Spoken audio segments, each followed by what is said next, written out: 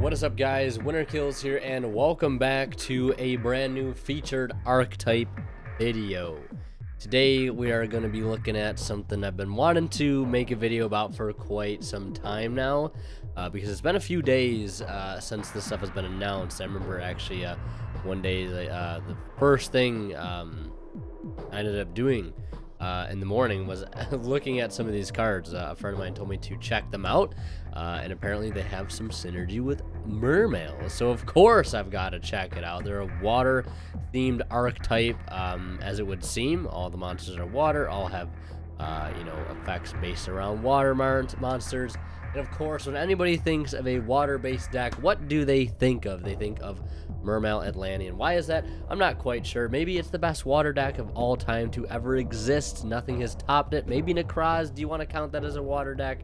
I don't know. You let me know down in the comment section below.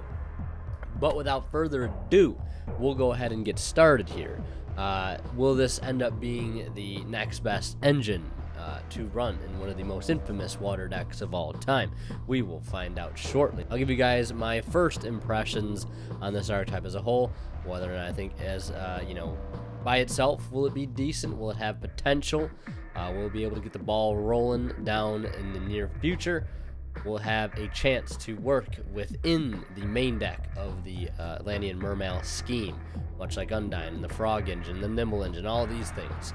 So let's go ahead and get looking at the first few main deck cards here. So all we have at the moment that I'm recording this video is 2 main deck monsters, level 2 and 3, as well as 2 trap cards here in the main deck.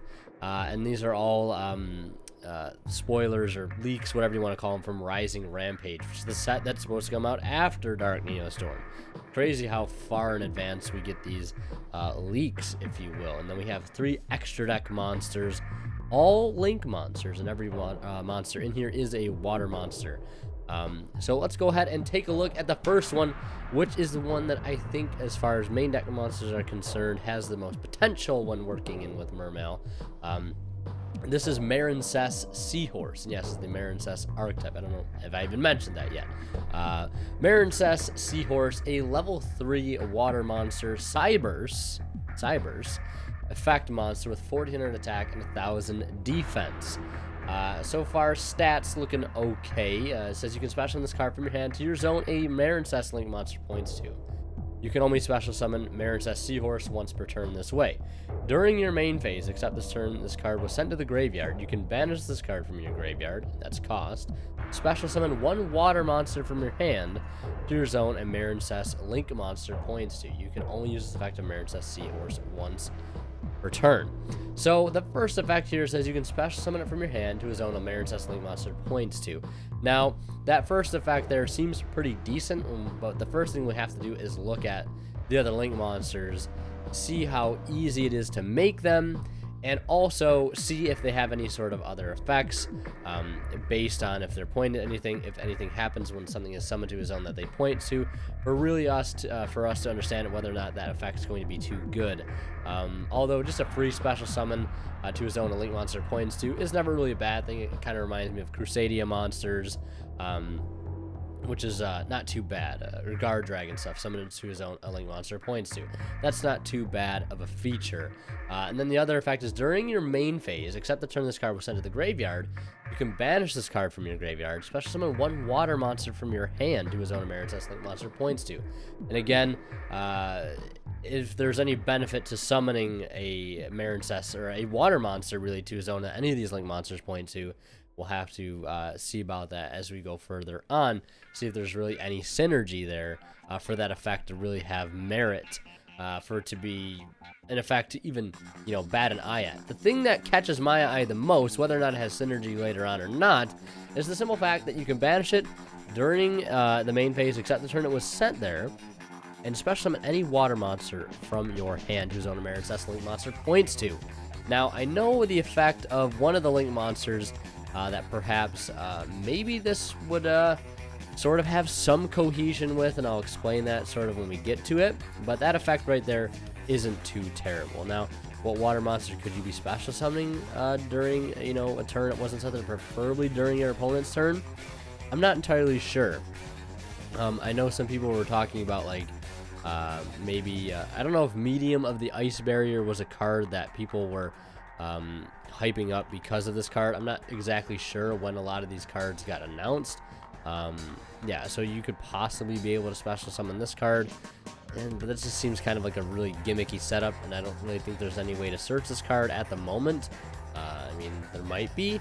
Yeah, but that effect there at the very end doesn't seem too terrible. Let's go ahead and move on to the next one. Marincess C-Star, level 2, Water, Cyberse effect, 800 attack, 400 defense. And this one says, you can send this card from the end of the graveyard, then target one Marincess monster control. It gains 800 attack until the end of this turn. We'll use this effect on Marincess C-Star up to twice per turn. So it's a double effect. The effect you can use twice in a turn. It'll boost any Marincess monster control up to 800, and then you can do that up to 2 times. So it's a 1600 attack boost. That can make the Seahorse here 3k, which is pretty insane for this little level 3 monster to be at 3000 attack. Could be something to reconcile with. I don't know. Yeah, I mean, that effect, it doesn't seem the greatest. It really doesn't. It's just an attack booster. I still really don't know what this deck's main goal is to achieve right now. But we'll go ahead and move on here to the first trap card we have. Both the trap cards are normal trap cards, no continuouses or counters at the moment. Marincess Wave. If you control a Marincess Link monster, target one face-up monster your opponent controls, negates effects. Yeah, if you control a Marincess Link monster, target one face-up monster your opponent controls, negate its effect. So sort of like a breakthrough skill here off the start until the end of this turn. Then if you control a Link 2 or higher Marincess monster, if you control a Link 2 or higher Marincess monster, all face-up monsters you can currently control are unaffected by your opponent's card effects until the end of this turn. If you control a Link 3 or higher Marincess monster, you can activate this card from your hand. So you're really going to get the most benefit out of this card while having the Link 3 on field, because you'll be able to take advantage of all those effects. You'll be able to negate a monster, and you'll be able to protect all monsters you control from card effects.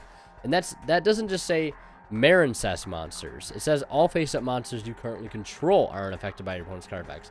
It doesn't just single out Marincess monsters, which is pretty strong. I can see if you have a Mermail board that ends on a Marincess Link monster in some way, shape, or form, having this card in hand or set could be devastating. Because a lot of times, you know, the couple negations that Mermail are able to put up, or the disruptions they're able to put up, if you're not playing a PK or Orcus build or Danger build or whatever it might be, and especially since that when these cards come out, that, you know, whole Orcus Phantom Knight lockout thing probably won't be a play anymore. This might not be too bad of an alternative to go to, because putting a Link 2 monster on a Mermail board has never really been that hard, and just the fact that you can make all of your monsters unaffected by card effects, period, till the end of the turn seems pretty damn good. And this could secure an OTK or secure a lockdown that you might already have. That seems pretty good to me. And that last effect is just bonus. It's an infinite impermanence within the archetype. Seems pretty good to me, if you ask me. And then we'll move on to Marincess Current here, the other trap card that says, when your Marincess Link monster destroys an opponent's monster by battle, inflict damage to your opponent equal to the Link rating of that monster you control times 400. So 400 for the Link 2, 800 for the Link 3, and 1200 for the Link 3. Or I said 800 for the Link 2, 1200 for the Link 3. My bad. Then, if you control a Link 2 or higher Marincess monster, and the opponent's destroyed monster is a Link monster, inflict damage to your opponent equal to the destroyed monster's Link rating times 500. If you control a Link 3 or higher Marincess monster, you can activate this card from your hand. So, sort of a similar scheme between Wave and Current. You get different effects or different sort of things you can add on to what the card is able to do based on what Link rating Marincess monster you have on your field. So just any Link rating, you just inflict damage to your opponent if it kills a Link monster. First effect says basically in a Marincess monster, Link monster destroys opponent's monster by battle. You inflict damage to your opponent equal to the Link rating of that monster you control times 400. So this one, there really doesn't seem like it's too much of a benefit between, you know, the first effect and the second effect. It's only an extra, be 100 damage or so. Doesn't seem like it's that great. And then the fact at the very end where you can activate from your hand seems pretty cool. I'm starting to get a vibe that this is like sort of a newer aged Phantasm Spiral deck. I don't know if you guys have ever seen that. That's a deck that I play, or at least I have played in the past. And a lot of these trap cards in here, you can activate from your hand if you have a normal monster, if you have this field spell up. So I'm sort of getting a vibe here, but this seems like it might have a bit more potential when paired with other water engines. I don't know, that seems pretty decent, especially the wave. This card seems really good in comparison to this card. I don't really like this card too much. I doubt this card will be played. If it goes into sort of any water deck, whether it's Mermails or some other fish deck, or if it goes into just pure Marincess, I don't know. This one does not seem like it's the greatest. And I guess you could start, you know, getting into the whole damage scheme. Like this deck might be able to put on a lot of damage with Sea Star and the trap card. You know, boost something up by 1600. Yeah, and inflict double damage, or not double damage, but an extra, you know, 400 to 1200 damage, or 500 to 1500 damage, based on whatever link rating you have. But again, it seems really situational. You have to have a link monster destroy an opponent's monster by battle. I don't know, just doesn't seem the greatest to me personally. Maybe it will have more use later on, who knows. Maybe we'll get more Marincess monsters. I hope we do. I hope we get at least like a level 4, maybe a level 1 or a tuner or something. I don't know, that'd be kind of cool. Maybe a synchro Marincess, I don't know, that'd be kind of cool. But I have a feeling we'll get more Marincess monsters, but I just wanted to go ahead and cover the base stuff right now. And if we do get more Marincess monsters, I'll probably go ahead and talk about it in a future video, perhaps like a news video or an open game state or something like that. So yeah, let's go ahead and look at the link monsters now. We got 3 link monsters to look at. We have Marincess Blue Slug. This is a link 1. It says 1 level 4 or lower Marincess monster. Now, the simple fact that it says level 4 or lower tells me that we're going to get a level 4 Marincess monster at some point in the future. Now, there was an other card here that said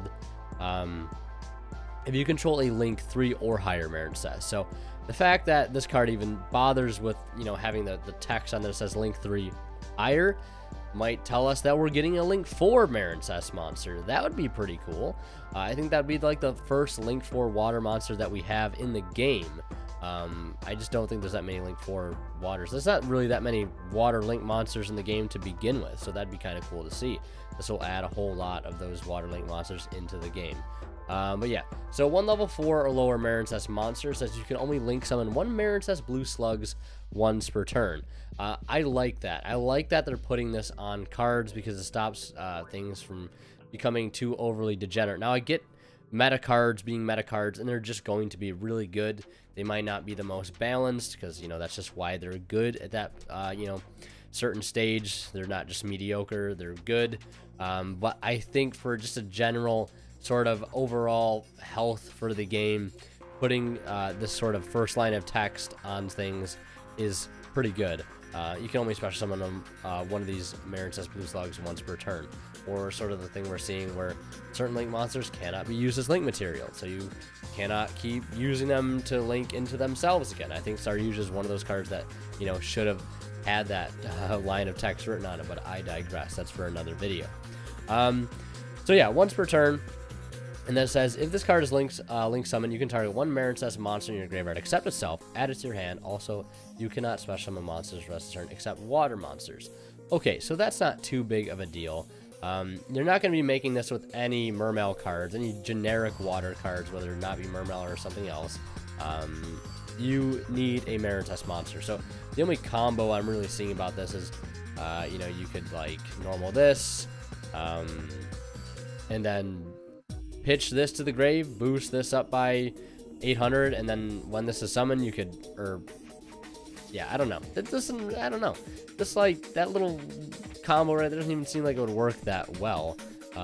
Because it says if it's linked summon, you have to have a Marincess monster already in your grave to add it back. So the only synergy I would see is perhaps you've used this guy's effect already once, and that's why he's in the graveyard, and then you go into this card, and then you retrieve this back in order to use that effect again.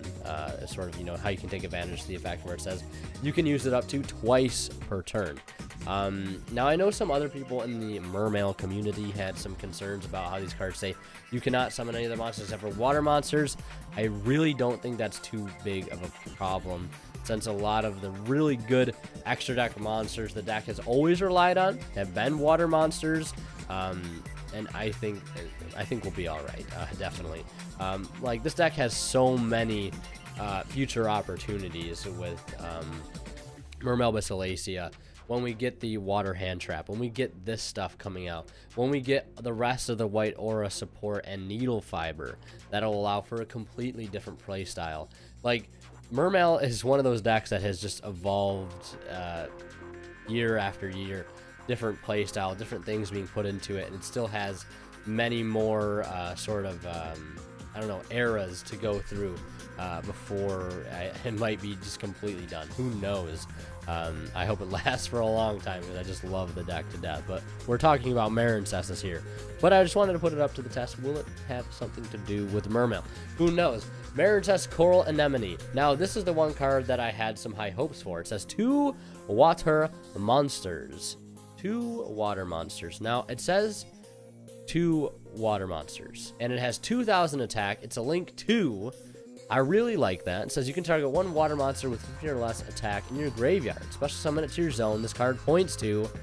Also, you cannot special summon monsters for this turn except water monsters. If this card is sent from the field to the graveyard, you can target 1 Marincess card in your graveyard except itself. Add it to your hand. You can only use each effect of Marincess Coral Anemone once per turn. So, the big, like, screaming issue, the big red flag, it's not even a red flag. The big thing about this card, it says you just reborn any water monster in your grave with 15 or less attack. That revives a prince. That revives a lapis dragon. That revives a Atlantean heavy infantry, or it basically a might as well be a Seraphonite through Brilliant Fusion, that additional normal summon. This card can revive a lot of things. It just takes 2 water monsters to go into, which isn't that hard. It's basically a new Mastar Boy. It does lock you into summoning water monsters, but I just don't see that being a huge issue. And if you're going to go first for a board of VFD or whatever, perhaps maybe you go into a non-water monster, then you just wouldn't need this card for that combo in the first place. I see this being much more of a I'm trying to recover play. It's not turn 1, turn 2 or 3, maybe 4 or 5, maybe one of those turns, and you're going into this card to revive a prince or an infantry or a lapis dragon to make sort of a late turn play or late game play, and be able to sort of bounce back a little bit more, because other times you have to rely on your Toad hitting the grave or your Mastar Boy hitting the grave to add back those things. This just adds it back, or this just summons it on you know, whenever. It doesn't have to happen on the summon of this link monster. You can do this at any given point, and I think that's pretty cool, actually. So this card gets a thumbs up for me. I really do like this card a lot, and I think I could see myself playing this card in Mermail right now, actually, maybe as a 1-up. I'm not entirely sure. Now we have Marincess Marbled Rock, link 3, link 3, 2,500 attack. No levels here. 2+ water monsters. You can target 1 Marincess card in your graveyard except itself. Add it to your hand. You can only use this effect of Marincess Marbled Rock once per turn. And the other effect, it says when an opponent's monster declares an attack, you can send 1 Marincess monster from your hand to the graveyard. Monsters cannot be destroyed by that battle. Also, you take no battle damage from that battle. So this seems okay. I think the real benefit you'd get from this card being on the field is to be able to use these cards from hand. Because if they are link 3 or higher, as these cards state, you can activate them from your hand, so that's pretty cool. The fact that it recycles a Marincess monster whenever you want, just add 1 back, except itself, obviously. I think that's neat, could have some use. But again, summoning these cards out, like this says, during your main phase, except the turn this card was sent there, you can special summon it. 1 water monster from your hand to your zone, let Marincess link monster points to. It just doesn't seem like these have too much cohesion with these cards. I mean, this is less than 1500 attack, so you can revive the Seahorse off the enemy. Same thing with Sea Star, but again, they don't really seem like they have, at least the main deck monsters have too much to do with the deck scheme overall. I can see how they fit in some way, shape, or form. But again, time will tell when we get more support for this deck, and I definitely think we will. Just by the simple fact, this card says 1 level 4 or lower. Marincess monster. Why even print the fact that it says 4 or lower if you're not going to give them a level 4 monster? So yeah, I think we'll get some more support for this deck very, very soon. Overall, I think it's pretty good. The only card I could really see myself playing in Mermail in the future would probably be an enemy. Perhaps maybe a seahorse as a tech card. But overall, that's pretty much it.